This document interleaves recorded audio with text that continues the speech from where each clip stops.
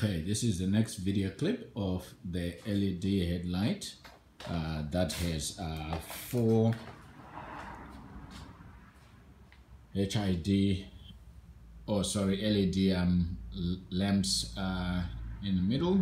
So one up top, one at the bottom, and 2 on the sides, and the halo ring there, which is also an illuminated one once the key turns on. And this is fitted onto a 2013 Streetbob.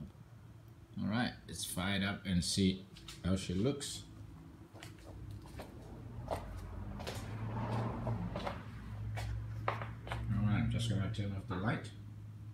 Now we'll try this thing. Okay.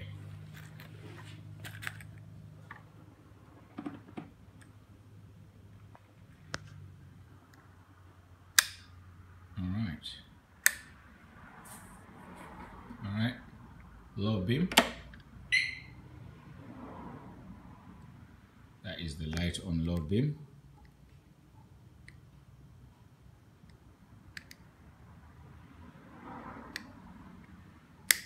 And that's on high beam. Low beam, high beam. Low beam, high beam. Now I have a sneaky suspicion because these headlights here, when you take them out of the box, despite the fact that they have instructions on how to actually connect these headlights, they actually don't tell you the orientation, so as to whether which side of the headlight should be up and which one should be down. Now when I fitted this headlight on, this is my first video, by the way, of this headlight, I noticed that it tends not to have that much difference when you go low beam right there and high beam right there. So I think maybe it might mean that I may have to turn this headlight upside down and then do another video clip.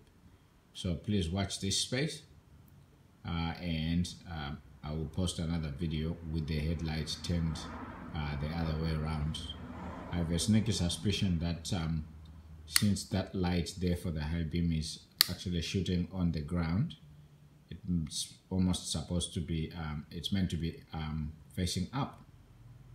So that light, it will shoot far into the distance instead of shooting down on the ground. Thanks for watching, guys.